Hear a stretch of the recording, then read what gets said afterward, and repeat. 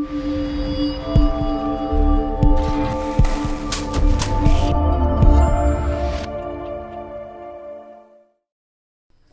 Namaste and welcome to Dr. Shahs Clinic. In this video, we are going to look at low sperm count causes, its symptoms, classification, diagnosis and low sperm count treatment. Right, so an individual is said to be diagnosed with low sperm count or oligozoospermia. That's the medical jargon for low sperm count. If his sperm concentration is less than 15 million per ml of semen. So here, if you look at the image on the right, under the microscopic high power field, if we count more than 15 or 15 sperms per HPF, also called as high power field, the individual is said to have a count of 15 million per ml or a count greater than 15 million per ml. But if the number of spermatozoa as seen in the high power field is less than this number, if there are say only 1 or 2 spermatozoa, or if there are 5 to 6 sperms, or if there are about 8, 9 or 10 sperms, then these individuals are said to have low sperm count problems, also called as oligozoospermia. What's very important to understand here, and this is a pro tip, right, is that just because you get one semen analysis report that shows low sperm count, it does not mean that you're strictly a patient of oligozoospermia. And let me tell you why. If you take a single fertile father, right, and if you test his sperm test, if you do a sperm test on him for over 120 days, at different periods of time, they did this experiment and they reported the findings in the WHO 2010 manual. Look at the image on the right. They took a single man's semen and tested it over 120 days at different times. And what they found was, even for a single fertile father, the count can vary from 0 all the way to 120 million. That's the pro tip here. So what's important to understand is that just because you get one semen analysis report with less than 15 million per ml, it does not mean you have a low sperm count issue or you're oligozoospermic. So please don't get panicked. Please go to another laboratory and recheck your semen analysis. And if that semen report or sperm test comes out to be normal, and most likely it will, it means you don't have a low sperm count issue. So for all patients who come to our clinic, what we tend to do is, regardless of what semen test report they may have from outside, when they come back here, we recheck the semen analysis, and surprise, in almost 50 to 60% of the time, we find that the sperm count is more than 15 million per ml, and they are actually truly not suffering from low sperm count issues. So this phenomena that we see is actually called natural variation in semen parameters, right? Even for a healthy individual, sperm count can sometimes go low and sometimes come back to normal, and that's completely normal.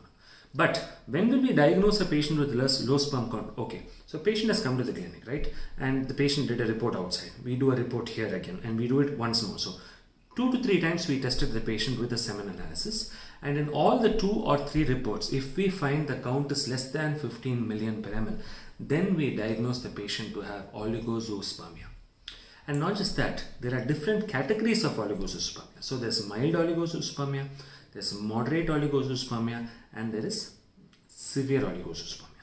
So say if the count under the microscope or under the high power field shows only 1 or 2 sperms, per field, or if the count is anywhere from say occasional motile cells seen to about 1 million or maybe 2 million or 3 million or maybe up to 5 million, these patients all have what's called as severe oligozoospermia. So in general, counts that are less than 5 million per ml, patients are said to have severe oligozoospermia. In individuals who have counts from say 5 to 10 million per ml, the patient is said to have moderate oligozoospermia or moderate low sperm count issues, right? So in patients who have count between 10 to 15 million per ml, it's a mild, oligozoospermia. So depending on the diagnosis, we have to treat the patient. There's another condition called cryptozoospermia. So in patients who are cryptozoospermic, basically what we have to do is take the semen sample and put it under the microscope. We will not see sperms there under the raw neat. The neat sample won't show sperms, but when we centrifuge the sample, there may be 1 or 2 sperms seen in the pellet when we look at the pellet. So these patients are said to have cryptozoospermia, right? So this is how we classify an individual with low sperm count issues. We classify the individual into severe, moderate, as well as mild oligozoospermia. Then, what are the symptoms of low sperm count? Now, remember, for most patients, for most patients who come to a fertility clinic, most of the time there is no symptoms. However, some patients with low sperm count will have decreased libido, decreased sexual interest, decreased ability to sustain an erection. Some patients will also note a decrease in the ejaculate volume. In some patients, the androgenization, that is the male pattern of hair distribution, will not be there. In the sense, they will not have an adequate beard growth, they will not have adequate mustache or a beard growth.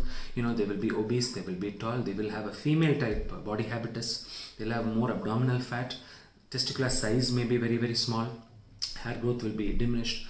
Decreased and signs of androgenization usually point to low sperm count problems, or almost in some individuals it can be even more severe. Sperm count may not be seen at all, and that's a condition called azoospermia. I'll make a separate video on it. So these are all the common symptoms of individuals who have low sperm count issues. Okay. Now in the next part of next we are going to discuss on what are the causes of low sperm count. So the causes of low sperm count can be categorized as lifestyle causes of low sperm count issues, number 1. Number 2, environmental causes of low sperm count issues. Number 3, medical causes of low sperm count issues. So let's look at lifestyle causes. Now, an individual, the lifestyle causes of low sperm count issues are usually related to disturbed sleep-wake cycles, number 1. Number 2, cigarette smoking, alcohol intake. Number 3, use of recreational drugs. Number 4, unhealthy lifestyle practices, lack of physical activity, sitting with a laptop on the lap, or keeping the phone always in the pant pocket, because then the testis is exposed to EMR radiation, which can destroy your spermatozoa in terms of both count as well as motility. So these are some lifestyle factors that can cause low sperm count. And even taking bath in a hot shower, sitting in a hot tub bath, exposing the testis to constant heat all the time, these can all affect an individual's sperm count. So these are all causes of low sperm count from a lifestyle perspective. Now what are the environmental causes, right? So excessive pollution, exposure to pollution, toxins, radiation exposure, heat exposure, occupational exposure to heat. So bakers, welders, arc welders, people who work with heavy industry, heavy machinery, who are constantly exposed to heat. Technicians who work with X-rays and radiation based equipment. People who kind of live close to atomic power stations, nuclear power stations. People who live in the vicinity, they're always going to be exposed to some low level of radiation. These are all kind of occupational factors that can actually lead to low sperm count problems. Now let's look at the medical causes of low sperm count. The medical causes of low sperm count are numerous, and the common causes are what we see in the clinic. First common cause is usually called Hypogonadotrophic Hypogonadism, right? In this condition, this is a hormonal condition where there's not adequate FSH and LH being produced in the brain of the individual, and because of that, sperm production does not take place, and that's one cause of low sperm count. In some individuals, there is Hypergonadotrophic Hypogonadism. So hypergonadotrophic means what? There's excessive FSH, there's excessive LH. So this is an end organ problem. Basically what's happening, FSH and LH is produced in the brain. Both these hormones are required for sperm production. But in hypergonadotrophic hypogonadism, the testis is itself faulty, right? So the testis is not going to take the FSH and LH in, and sperm production is as a result not going to happen. So that's another condition. Some individuals have what's called as Kilenfelter syndrome, and Kilenfelter syndrome is technically a genetic problem which comes under hypergonadotrophic hypogonadism. Some individuals have Kilenfelter mosaics. That means half the cells in their body will have a normal chromosome, a normal set of chromosomes. The additional chromosome will be seen in the remaining half cells of the body. So it's a genetic problem, and as a result of that, it's called 47XXY. There's an additional X chromosome. Because of the additional X chromosome, sperm production gets impaired, and for these Kilenfelter mosaics, paternity is usually almost impossible. Then undescended testis. In some individuals, sperm count may be present because one testicle has not even descended into the has not descended properly. There's only one testis in the sac, and that one descended testis may not be functioning properly.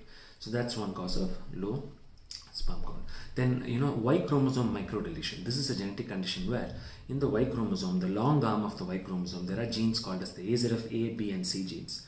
Deletion of these genes can also lead to low sperm count, and many of these men will be sexually very, very normal. The sexual function will be completely normal, but still when you do a semen analysis, the count will be very, very low. It will not respond to medical therapy in any way.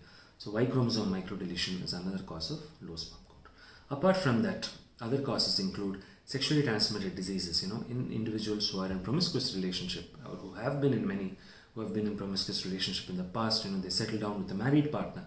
If they have STDs, if they have not been treated for STDs in the past, what basically happens is, infections like chlamydia and gonorrhea can basically obstruct the reproductive system. There can be epidermal blockage, and because of that the spermatozoa cannot actually come out, and these individuals will have low sperm count problems. Apart from that, conditions like orchitis, testicular injury, major injuries in childhood, unresolved injuries can also lead to low sperm count. Now interestingly, we have seen another condition called hymosis. In hymosis, complete hymosis, basically patients have what's called as collection difficulties, so that they will not be able to collect their complete semen sample when they come for a semen analysis. So hymosis is a condition where there's excessive foreskin covering the organ. So in these individuals also we tend to notice low sperm count problems, and once we do a corrective procedure, the sperm count, the amount of semen that's deposited usually improves. So that's another reason for low sperm count. Apart from that, use of certain medications, there are over in fact studies have found almost close to 250 different medications, from antibiotics to anti-inflammatory drugs, gastric medication, the GERD medication, on a range of medications and drugs. Almost 250 different molecules have been systematically researched, and they have all found to kind of impair the overall sperm count. So when an individual comes to a clinic, we kind of we ask almost about 50 to 100 questions to ascertain the cause of low sperm count. So there are still many more causes. I don't want to go too deep into it. Now let's look at the low sperm count treatment options. So basically, low sperm count treatment options are going to revolve around healthy lifestyle practices. So we have to optimize the patient's sleep-wake cycle. We should ensure the patient gets adequate exercise. We should ensure that the patient gets a proper nutritious diet which is healthy and also good for his overall sperm production. So we give a customized fertility chart that the patient should follow, which is full of antioxidants. Rather than give medicines which cost thousands and thousands of rupees, we put the patients on a customized male fertility chart which will help improve his sperm count. Apart from that, we also correct all these problems. If there's a hormonal deficit, say there's Hypogonadotrophic Hypogonadism, hormonal therapy can usually restore sperm production completely back to normal. So the medications that we give include FSH injection combined with HCG injections for improving the sperm count, at least in individuals who are hypogonadotrophic hypogonadism. In some individuals, we give letrozole therapy or therapy with anastrozole, which are again different medications which can be used. So medical therapy is usually the first option. So lifestyle with medical therapy is usually the first set of treatment options for individuals with low sperm count. If that does not work, the next set of treatment options involve what's called as an IUI based treatment cycle, where the motile sperm fraction is separated and inseminated close to the day of egg release. And if IUI fails, 3 cycles of IUI, 4 cycles of IUI fails, we have to recommend the patient to go for IVF or ICSI. In IVF or ICSI, basically what happens is a single sperm is selected and is injected into the egg to make an embryo. The embryo is cultured for 3 to 5 days and then transferred into the female partner. So there are different treatment options available for low sperm count, but ultimately the treatment options that we choose depends on what are the causative factors. So diagnosing the individual properly with low sperm count issues is very important and very crucial. I hope you found this video informative. Please like, comment and subscribe. Share this video with all your friends and loved ones and drop in your comments below. If you have doubts, you can reach out to me below. In the description I have given you my contact number, my mail ID. Feel free to drop a mail. I'll be happy to help you through your problem. This is Dr. Shah. Vanakkam and Namaste.